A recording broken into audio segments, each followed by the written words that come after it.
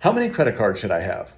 That is a question I get almost every single day, and the answer is this. There is no answer.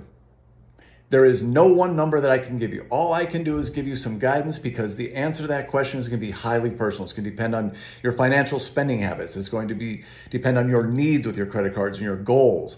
What I can do is tell you, as far as scoring is concerned, that the average FICO high achiever, that individual with 800 or greater credit score, has on average 7 credit cards.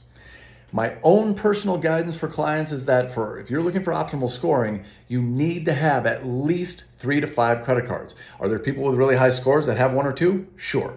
But if you really want to maximize your score, you're going to need at least 3 to 5. The ones you choose, again, very personal, up to you. Make sure to hit that subscribe button, and we'll see you soon with more credit tips.